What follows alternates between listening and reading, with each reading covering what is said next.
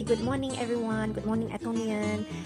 Thank you for watching my video again. Okay, today hari ini saya mau share kamu unboxing Atomy Saucepan 1.8 liter saucepan.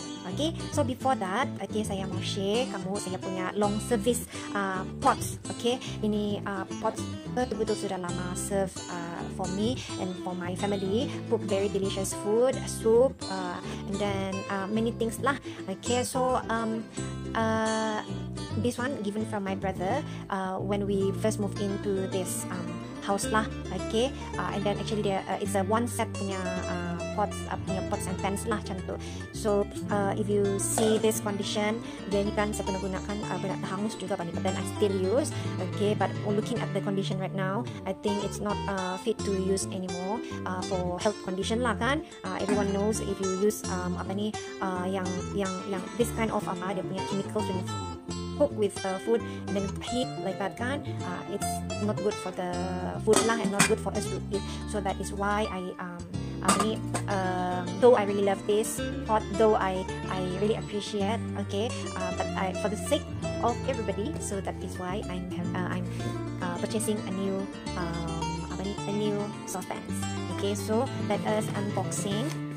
Okay, this one I bought, I order all the way from Korea macam itu Medicook Wok. They are 316 medical stainless steel. Okay, why they call it medical?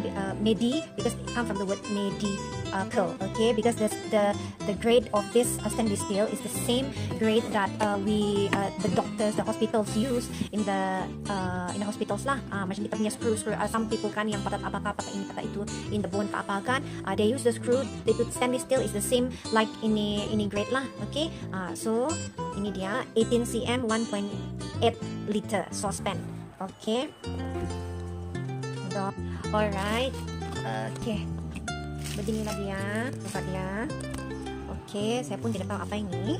Okay, oh, I think this one is the cover for the, it's the cover for the saucepans. Okay, dia bukan saja come with the saucepans like this, but it also come with the cover.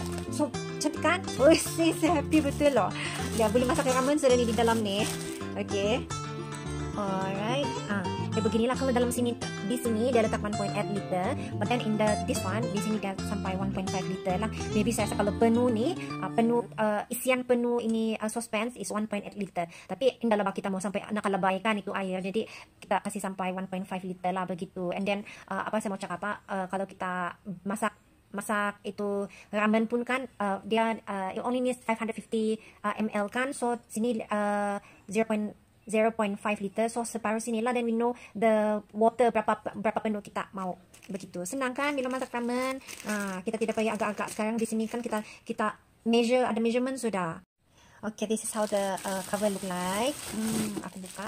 Wah, tengok ni, astaga, punya lah berat lagi, tebal lagi. Walau okay, so cantik lah, memang cantik lah. Kalau yang mama-mama yang sentiasa masak di rumah tu, yang kegemaran derang tu bukan lagi makeup, tapi yang pot and pans tu, sama lah kita ni kalau nampak benda-benda begini ni macam amas.